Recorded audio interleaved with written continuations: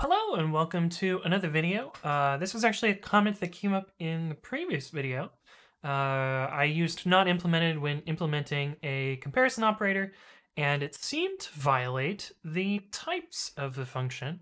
So I wanted to show you that and then show you why that happens, and also how you can make your own types that work the same way. I don't know why you would want to, but you can. So let's get started by setting up a virtual environment. We'll install MyPy as we do. And so we basically had a function called, I think we implemented equality, but I don't remember. It doesn't matter.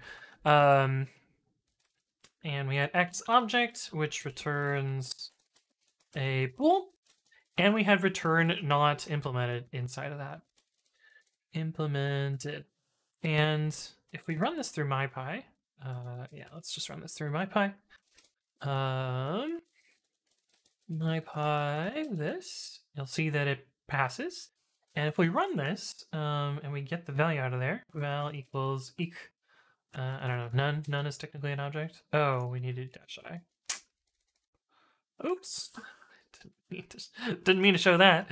Oh boy, this video is all over the place. Python3-i t.py, here we go. If we call, let's see, val equals eq of any object, so we can use none.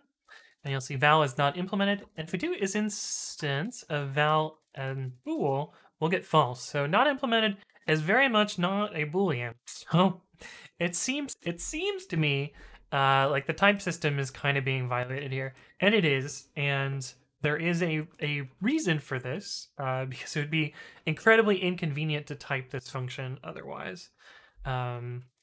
This may change in the future because I feel like this is it's probably not a common situation to accidentally do this, but it is certainly possible. But I wanted to show you why it happens that way. And in order to do that, we're going to be looking at typeshed. This is where all of the types are defined for type checkers, and a bunch of type checkers reuse this. For instance, MyPy uses this, and I think the PyCharm one does too. I think most of them should use this, so. Anyway, we're going to look at the stubs for the standard library, and in particular, we're going to be looking at the built-ins stubs. Not site built-ins, but built-ins. So these are stubs that pretend to talk about the default types in Python, things that you would get directly out of the built-ins module, because not implemented comes from the built-ins module, and anything inside built-ins is globally available in Python. And if we look for not implemented, you'll see that not implemented is a instance of this fake not implemented type. There is actually a real type for this in Python, but you can't instantiate it directly. And so they've made a fake type with an underscore here. And you'll note that the base class of this type is any, and that's what allows it to escape the type system. So because it is a class which is based on any, that means that it can satisfy any return value.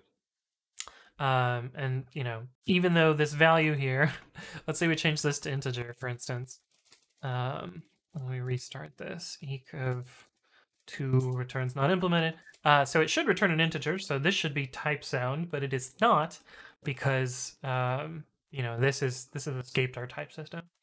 And the way you could make your own class that does the same thing is from typing import any, and of course you could just make your own sneaky type like this. I would not recommend doing this because, again, it's not type sound, and so there's oh, I forgot to activate my virtual env, but it's not type sound, so you can introduce type errors by doing this. But that is how this particular thing works. And my guess is that it's isolated enough to comparison operators that it shouldn't be a big deal in the general case. But anyway, I thought this was interesting, and a little interesting explanation to dive into typeshed, so hopefully this was helpful. If there are additional things you would like me to explain, leave a comment below or reach out to me on the various platforms. But thank you all for watching, and I will see you in the next one.